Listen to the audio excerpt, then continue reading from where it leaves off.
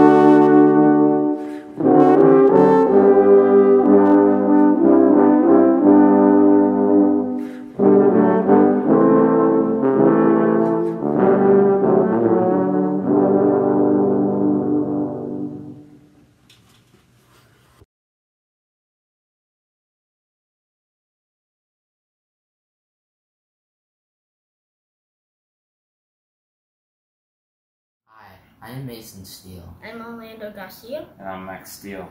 We are a part of Memorial Boulevard Christian Church. Welcome to worship. Good morning. I'm Eric Blofus. And I'm Beth Cooley from Webster Groves Christian Church. Welcome to worship. Please pray with me. Steadfast, faithful God, sometimes it seems that all have gone astray. While people claim to believe in you, their actions would say otherwise. As we gather this day to worship you, we pause to look into our own hearts and ask ourselves, do we truly believe and accept you? Open our hearts and minds and instill in us your Holy Spirit. Give us the wisdom to seek you always, so that in each and every act, every word, and every thought, your love guides us. Let us show the world who you are to us by caring for others and spreading your love to those in need. In Jesus' name we pray. Amen.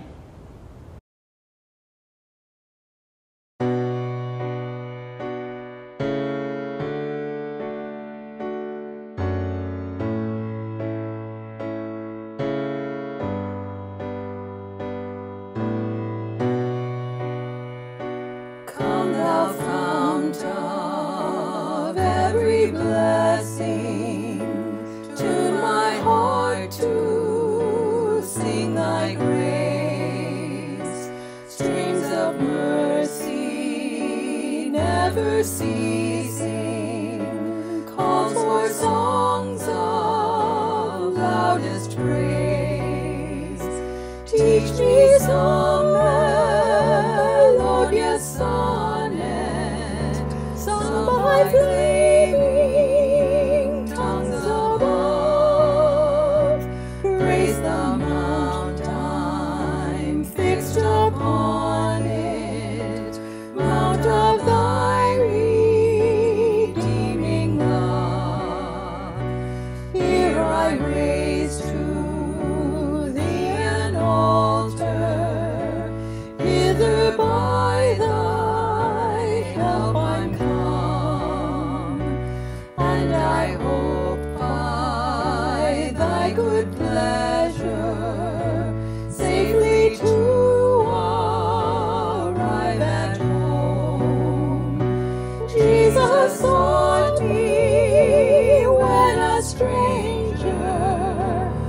wandering from the fold of God, He to rescue me from danger, interposed His precious blood. Oh, to grace how great a debtor daily I'm constrained to be. Let Thy goodness like a fetter bind my wandering heart to Thee. Prone to wonder how I feel it, prone to leave the God I love. Here's my heart, oh, take and seal it for Thy courts above.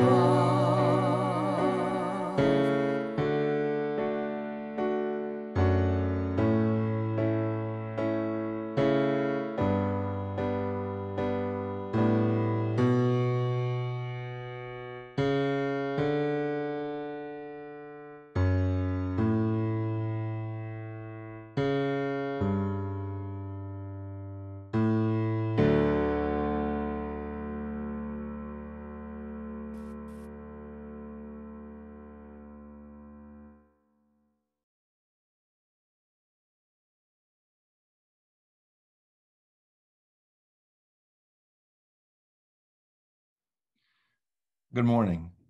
This morning for worship, we read from Psalm 14. Psalms are like songs that people sang to help them understand who they are and who God is. When we know who God is, it's easier for us to understand who we are.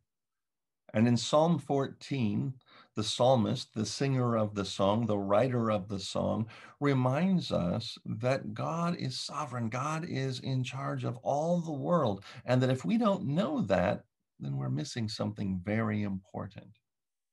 The psalmist also reminds us that we're all connected. And when something bad happens to some of us, then it also connects to what the others of us do and think, how we act.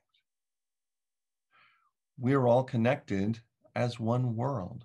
God's in charge of the world that God has created. So I thought I'd show you something. This is a globe. It's a big map of the world. And this one was made in Haiti. And it reminds us that we are all connected. You can see lots of different countries of the world here. In fact, here's the United States. Here we are in St. Louis. And in fact, here's Haiti, where this was made. And in our prayers today, you'll hear the names of some countries. The United States will be mentioned, also Cuba and Haiti. We also mentioned South Africa in our prayers today, and Germany, which is up here. But every day that we pray, we should be praying for the entire earth, the whole earth that God made and that God loves so much. Because whether you live on this side of the world or all the way over here on this side of the world, we are all created and loved by God.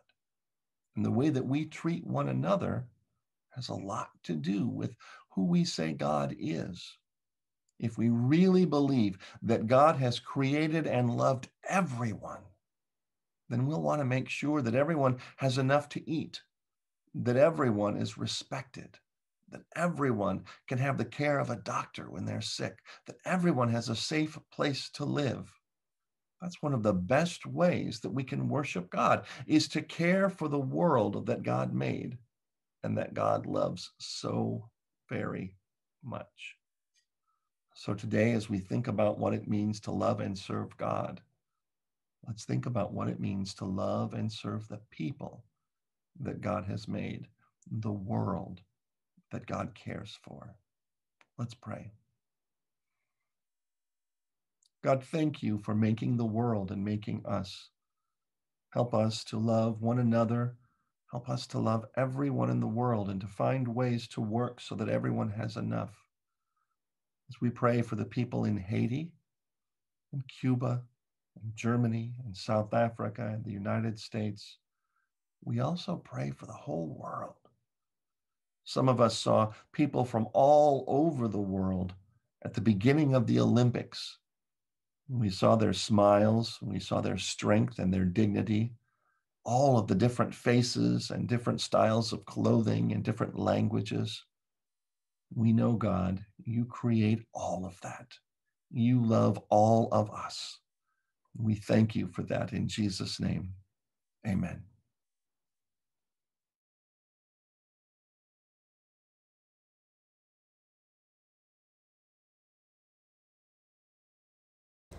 Fools say in their hearts, there is no God. They are corrupt. They do abominable deeds. There is no one who does good. The Lord looks down from heaven on humankind to see if there are any who are wise, who seek after God. They have all gone astray. They are all alike, perverse.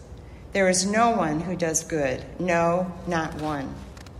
Have they no knowledge, all the evildoers who eat up my people as they eat bread, and do not call upon the Lord? There they shall be in great terror, for God is with the company of the righteous. You would confound the plans of the poor, but the Lord is their refuge. Oh, that deliverance for Israel would come from Zion. When the Lord restores the fortunes of his people, Jacob will rejoice. Israel will be glad.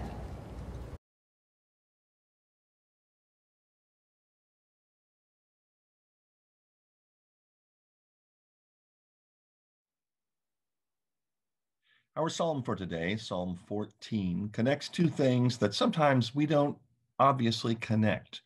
It connects the sovereignty of God, the question of who reigns in the universe, and economic issues of oppression. In Psalm 14, we have an acknowledgement, a claim that God is sovereign over all the universe, and that some people don't get that. Some people misunderstand God's sovereignty, and they believe perhaps that they are the sovereign of their own lives or the universe itself. And then Psalm 14 goes on to let us know that there is a connection between what it means for there to be poor, not just people who are living in poverty, but people who are living in poverty because they are being oppressed, because other people devour them as if they were devouring bread. These two concepts, the concept of God's sovereignty and the concept of the poor and oppressed, live together in this psalm because they live together in the canon. In the Bible, we often see that God's sovereignty is sovereignty that cares for all people, and when some people are devouring, eating up other people because of oppression, so that some people suffer while other people glory in all of the resources and all of whatever they can get. God cares about that, and God indeed delivers the poor. The psalm puts these two things together, one at the beginning, God's sovereignty, and then at the second part of the psalm, it seems as if what we're getting is, what are the implications of misunderstanding God's sovereignty? If God's really in charge, if you knew that, you wouldn't live a life, you wouldn't live in a society, you wouldn't be a people who could devour the poor, who could eat them up like bread. In fact, you wouldn't be someone who complicates or gets in the way of the plans of the poor. In our society, we often separate those ideas. We want our God talk to be God talk. It's inside church talk or it's personal piety talk. And when we have our God talk, we often don't include the political, the economic, the relational consequences of that talk. But the Psalm's not having that.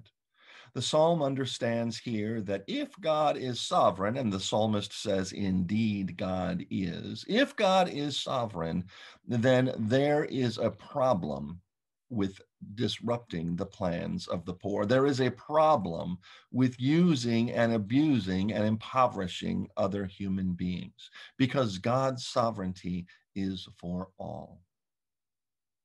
We live in a world today where we separate those, as I mentioned earlier, but we also live in a world where as we separate them, we seem, like the people the psalmist is talking about, oblivious. It seems like we don't understand that there is a connection between what we say about God, about who God is, and how we treat one another on this planet.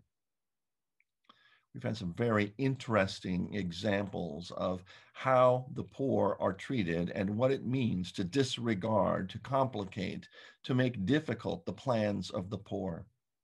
In the news in this last week, we've had countries like South Africa and Cuba where the poor are rising up and where there's difficulty because they have not received the things that they need to receive.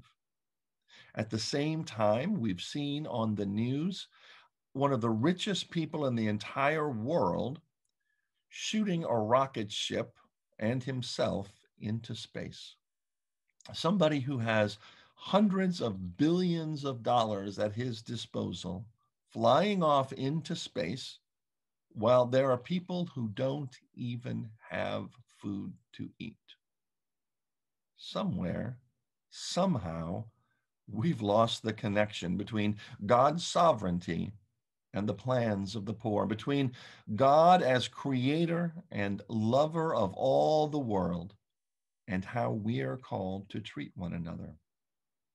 What does it mean for us to live in a world where we proclaim God and God's sovereignty, and yet somehow we live in and seemingly accept systems where the plans of the poor are consistently dashed, prevented?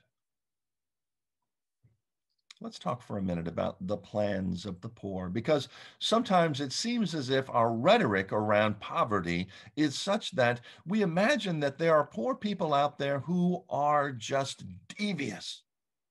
I remember in the 1980s, Ronald Reagan and his administration had this notion of the welfare queen. This was a poor person who was getting over on all of us.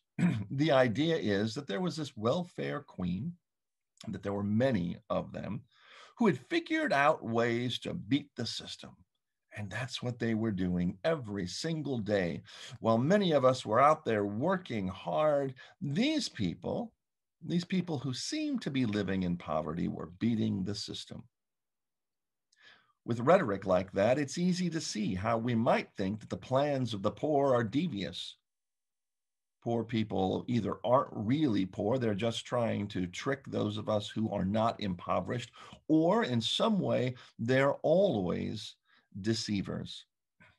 Now, don't get me wrong, rich and poor people deceive one another all the time. People are deceptive. The psalmist understands that. In fact, the psalm starts with the idea that all people do evil. But when we start using this class language, especially to denigrate those who are impoverished, to say something that is less than human about who they are and how they live, is really, I think, to implicate us and the systems in which we live.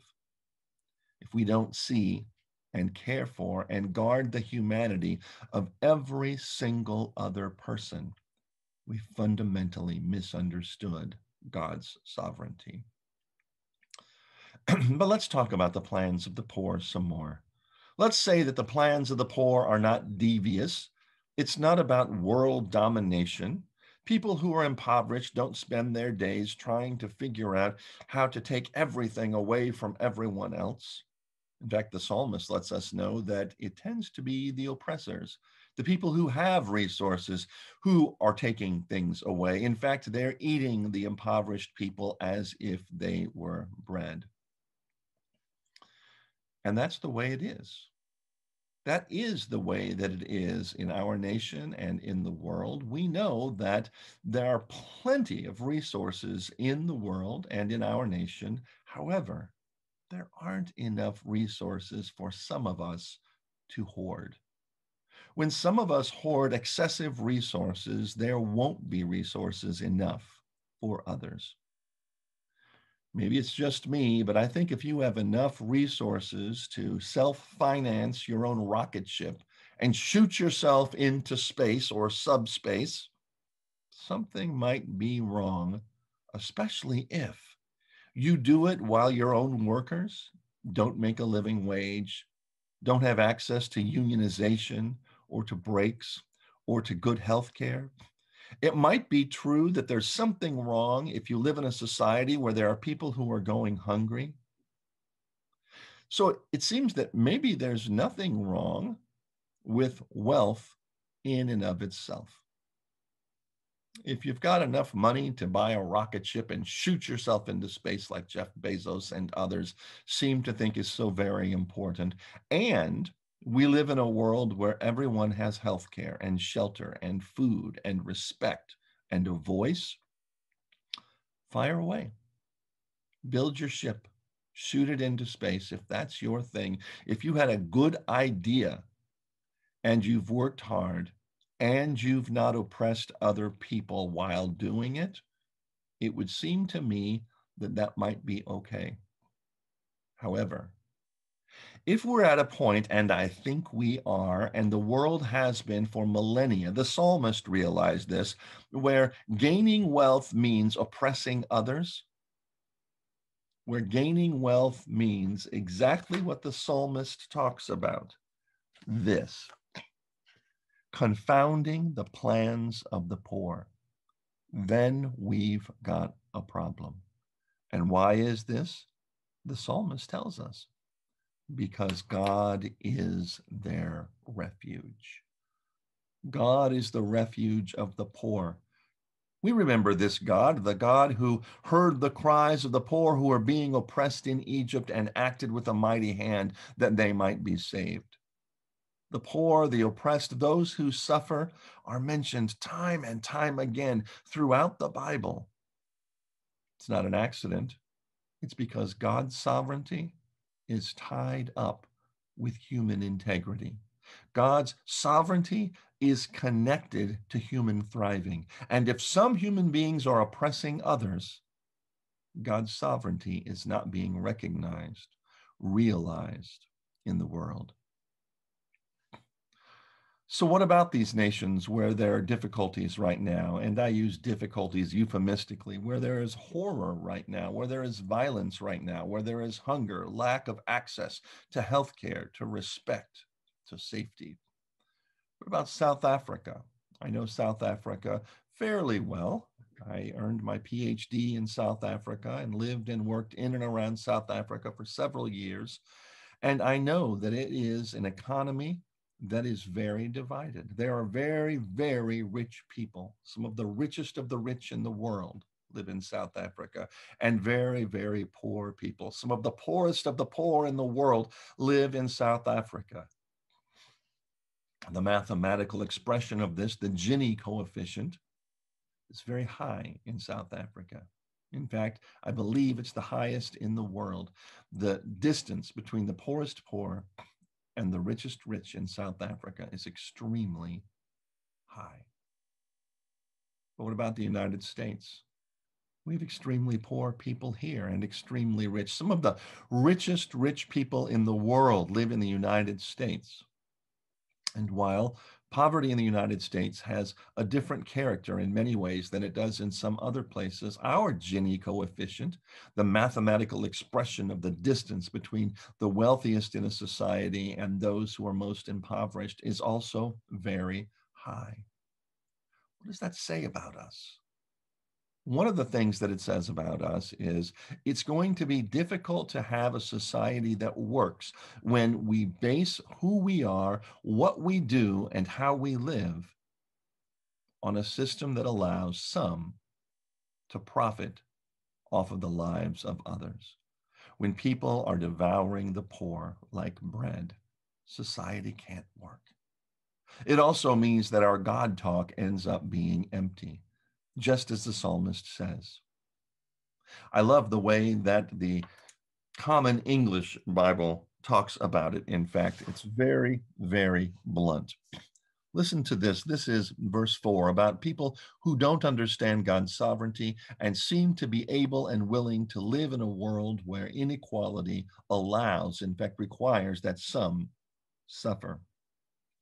This is verse 4 in the Common English Bible. Are they dumb, these evildoers, devouring my people like they're eating bread, but never calling on the Lord? Out there busy oppressing others, getting what's yours, but never calling on the Lord who does justice, the Lord who establishes righteousness, the Lord who demands that all people have what they need to live. If you're out there getting everything for yourself and causing others oppression, if you are supporting a system that does this, the Common English Bible translates the Hebrew to ask this question of you, of me, of us: are you dumb? Don't you get that God is sovereign? Back to the plans of the poor. I've spent time with people who are living in poverty. In fact, growing up in a single parent household, week to week, it seemed as if we were struggling to make sure we didn't fall into poverty. And I saw my parent be a planner, and it wasn't world domination she was planning. What she was planning was how to have enough money to put gas in her car so that she could get to work. What she was planning was how was she going to buy school clothes for 3 kids? What she was planning was how she could make sure that she bought enough groceries to last till the end of the week or the end of the month. Now, we grew up not completely impoverished. We grew up in a house where we always did have heat. We always had food, but I watched my mother plan and struggle sometimes to make that happen. And then over the years, I've had opportunities to live and work with and befriend and partner with people who are truly impoverished. And I've heard their plans, not plans of world domination. Plans like these. The plans of the poor are plans to feed their children, to secure their house, to do a good job, to have a good job, to receive health care, to receive and give respect. Those are the plans of the poor, not some made-up welfare queen plans, but real plans. Plans that acknowledge that, in fact, those terms that were used against the poor are terms that are really deep in our human experience and, frankly, in our experience here in the United States of America. Welfare is a dirty word in the United States of America, and yet I'm just positive that I learned the preamble to our Constitution, that sentence or rather paragraph that says, why do we even have a Constitution? And it says to promote the general welfare. The framers of the Constitution knew that the only reason that they were writing the Constitution was so that our welfare would be promoted, and not just mine and not just yours, but rather the general welfare. To provide a common defense, right? And for there to be general welfare. Everybody should do well. Everyone should fare well in the United States of America if we're to believe the preamble to the Constitution. And remember, the preamble isn't just something that's stuck on that doesn't mean anything. It's a lens through which we should understand how the nation was supposed to be set up. Now, that same document goes on in many flawed ways to say that some people count and some people don't, and some people count more than others. In many ways, that document is flawed, but it sets out to do something that's rather remarkable, something that we've not yet accomplished. The thing is, our biblical story is a story about the general welfare too. When God calls out to Abram in Genesis, God lets Abram and Sarai know that God will bless them so that they will be a blessing to all the families of the earth. That's in Genesis 12:3. In essence, in that preamble text, the earliest text, the Genesis texts of our Bible, there's an acknowledgement of general welfare, an acknowledgement that all the families of the earth deserve to be and indeed will be blessed by God, because God is sovereign, not just over some, but over all. Let's go back to that awful term from Ronald Reagan and the Reagan administration, welfare queen. Well, we've talked about welfare. Welfare is a good thing. We should all fare well, and we should all work together to make sure that that happens. What about queen? Wouldn't it be wonderful if we could see one another with all of the glory, the justice, and the righteousness that allowed us to say, you are every bit as royal as I. You deserve to be treated like a queen or a king. You deserve that understanding under God's sovereignty. What would it mean if we saw each other as not only honorable, not only worthy of respect, but if we saw people who are honorable and worthy of respect and actually gave them the honor and respect that they deserve? So it turns out that the way we talk about God and the way that we treat one another, especially those who are most oppressed in our society, are connected. They're necessarily connected. Psalm 14 understands that. Psalm 14 says, if you're going to see the world the way that we need to see the world, you're going to get that God is sovereign, and that has something to do, indeed everything to do, with how you see other human beings. If you're using them, abusing them, oppressing them, devouring them like so much bread, you've completely missed the point of God's sovereignty. If you are trying in any way to corrupt the plans of the poor, their plans for their general and personal welfare, you've missed the boat when it comes to understanding about God. Some of the plans of the poor survived some corruption this week in Missouri. You know that the voters in Missouri recently voted for Medicaid expansion. That was to be a part of the federal program that allows more people who are living in poverty, usually the working poor, to have access to medical care. You know that the state legislature and even the governor of the state were against this Medicaid expansion. They didn't want it to happen, and they had a number of reasons for this. Basically, they were confounding the plans of the poor. Again, not plans for world domination, just plans that when they suffered from diabetes, that they could get treatment. When they broke a bone, they could have it fixed. When they wondered about their sickness, they could see a doctor. Frankly, the plans of the poor are the same plans that any of us would have. I plan to eat today. Do you? The plans of the poor are that if it's all possible to eat today, I plan that if today I need health care, to be able to see a doctor. Do you? I plan to have shelter today. Do you? Those are the plans of the poor.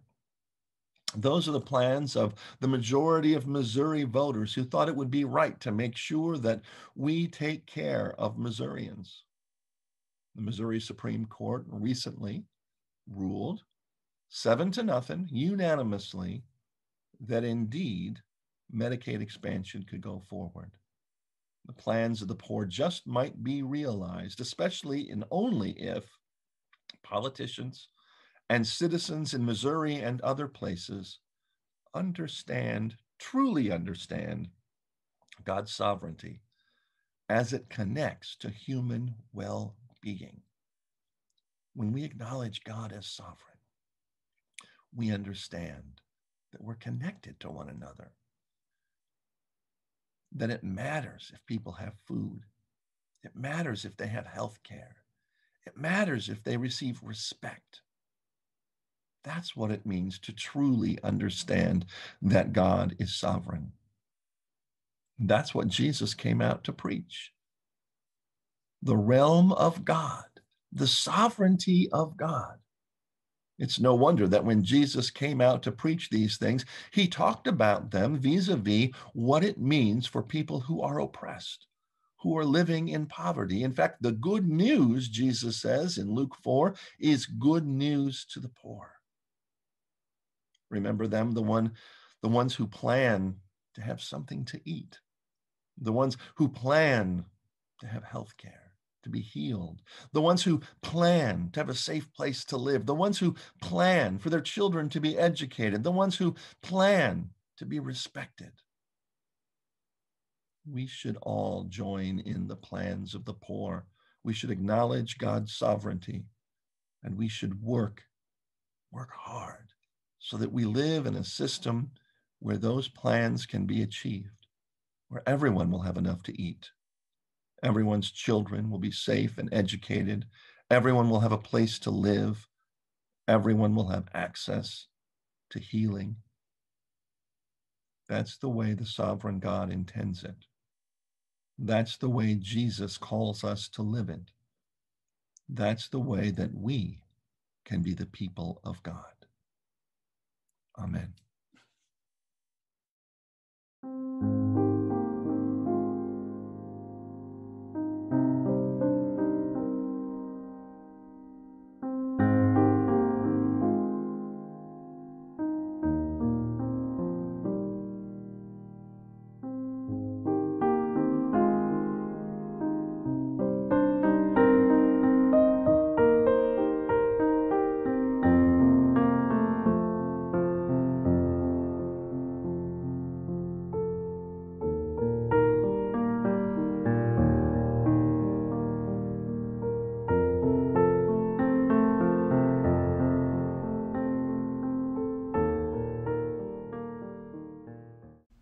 Our congregations continue in mission and ministry.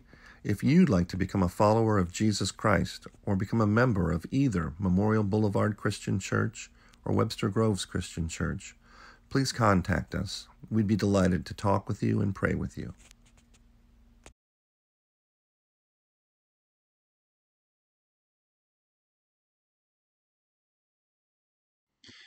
In our worship service each week, we celebrate the Lord's Supper. This practice is the central element of worship in our disciples' tradition, and it is open to all.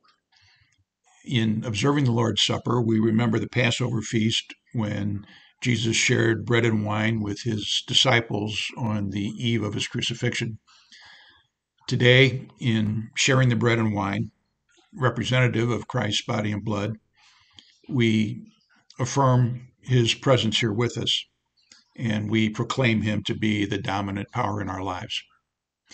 The feast is now being made ready, and you are invited.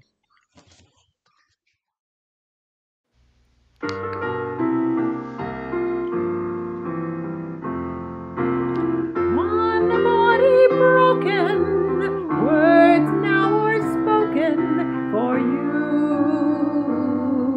for you. One who has suffered, one life he offered for you,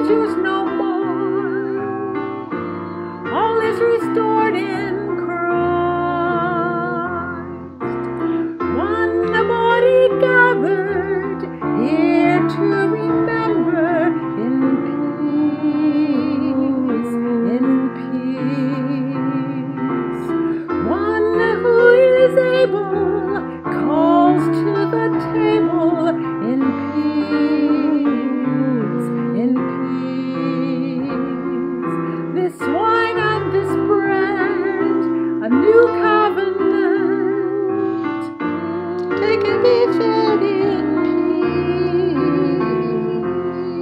peace.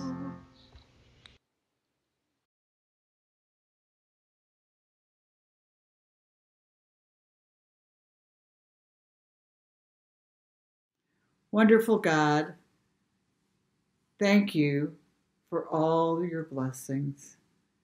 Thank you for the gift of friends and family. Thank you for your great love.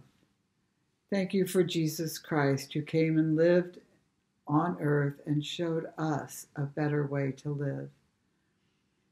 We are grateful to be able to gather at this table, knowing that we may not all be in the same room, but wherever we are, you are with us, and your love surrounds us.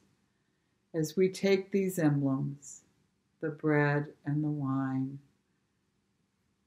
whatever form they may be in, we remember the sacrifice that Jesus made for us, for the forgiveness of our sins. Help us as we take these emblems into our bodies, that we may be so filled with your love that we'll share it with everyone we meet. In Jesus' name we pray. Amen.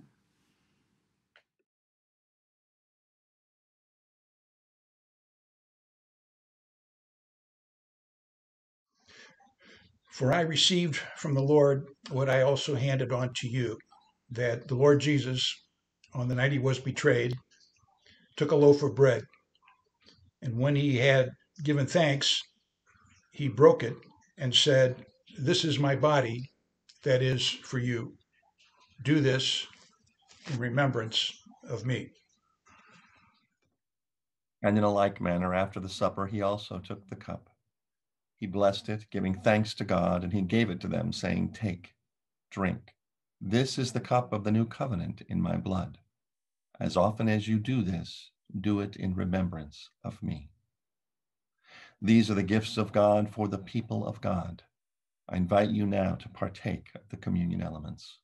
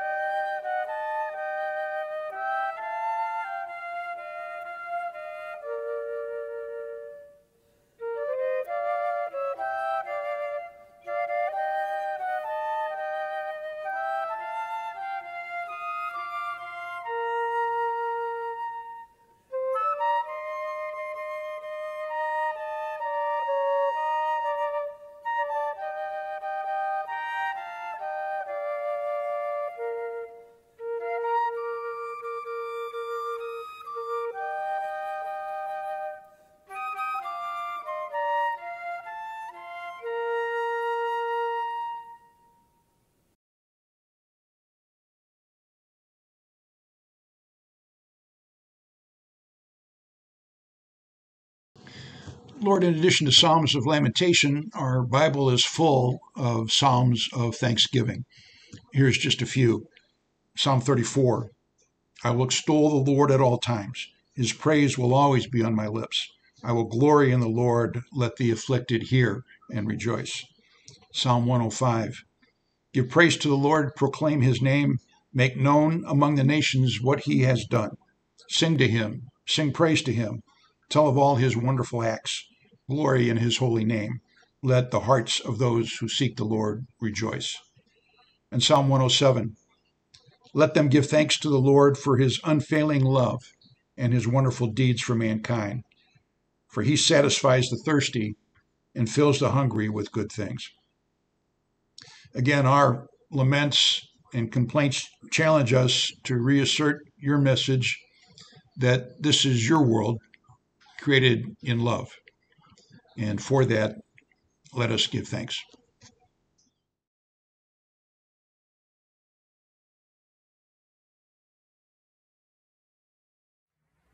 Good morning.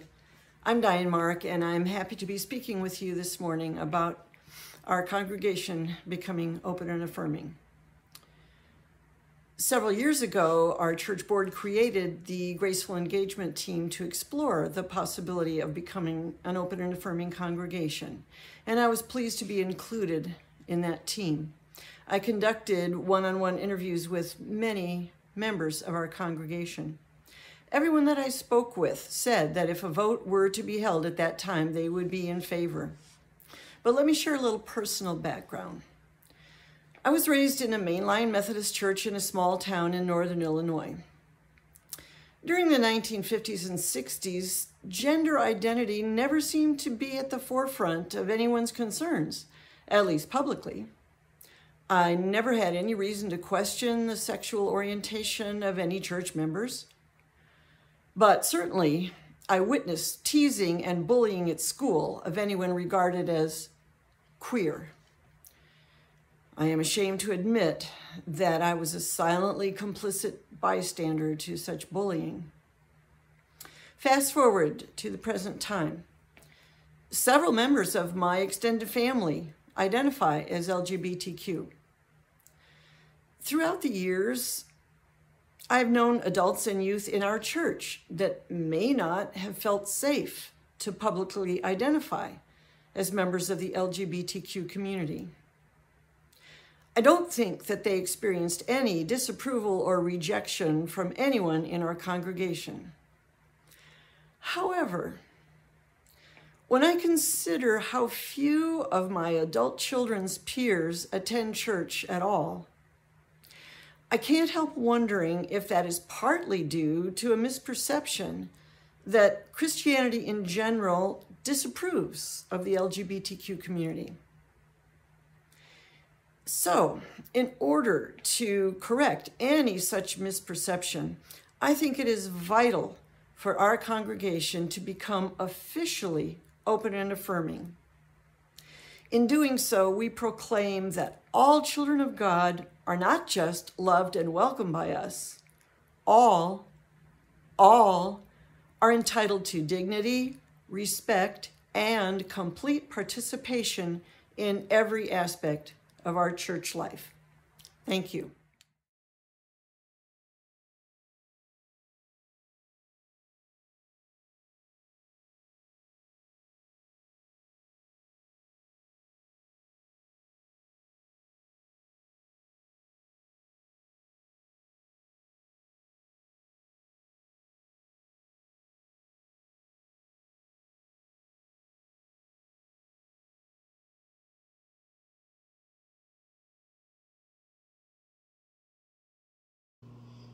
Memorial Boulevard Christian Church and Webster Groves Christian Church continue to advocate for the world through the power of the Holy Spirit.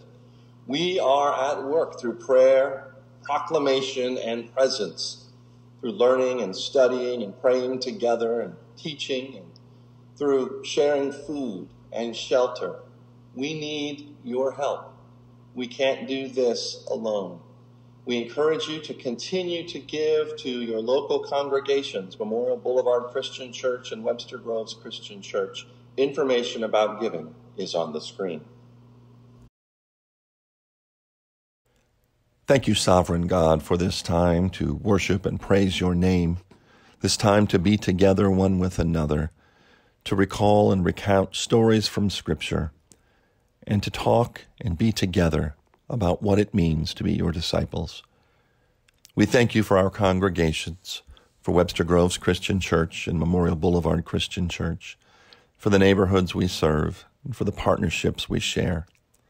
We ask your blessing over us and our work, the work to which you call us, and we thank you for the grace we know through Jesus our Christ. We lift our prayers up to you, O God, knowing that you are a God who hears the cry of the people, and knowing that you are a God who delivers the oppressed. We pray that we be those who honor your sovereignty by refusing to participate in systems of oppression and domination. We pray, O God, that you empower us to work for justice and to live as those people who understand and enact your righteousness. We know that we're powerless without you, O God, but that with the presence of your Spirit and the call through Jesus Christ, that we indeed can live as your people. We lift up to you now many among us who are ill or grieving or worried.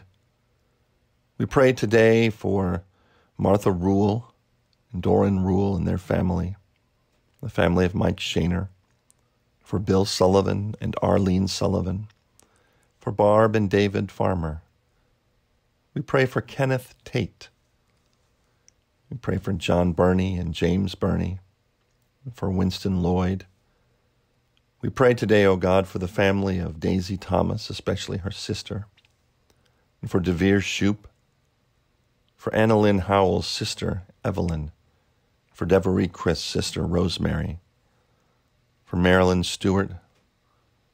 We pray for Paris, and for Kim and Alonzo. We pray for Lola. Hear our prayers this day, O God, for people and nations where there is strife and oppression and conflict, for our own United States, for Haiti, for South Africa, Cuba, Germany. We pray, O God, for healthcare workers still fighting on the front lines against COVID. We pray for those making the decision about when and how to be vaccinated. We pray, O God, that everyone will avail themselves of this important health care. And we pray that you work to bring communities together and that we indeed will be able to overcome this crisis. We pray for all who are oppressed, all who are suffering, all who are being devoured as if they were bread. Remind us, O God, that all humanity is your creation. Remind us, O God, that the welfare of one and the welfare of all are connected. We pray these and all things in the name of Jesus our Christ, who taught us to pray together, saying, Our Father, who art in heaven, hallowed be thy name. Thy kingdom come, thy will be done, on earth as it is in heaven. Give us this day our daily bread, and forgive us our sins, as we forgive those who sin against us. Lead us not into temptation, but deliver us from evil. For thine is the kingdom, and the power, and the glory forever. Amen.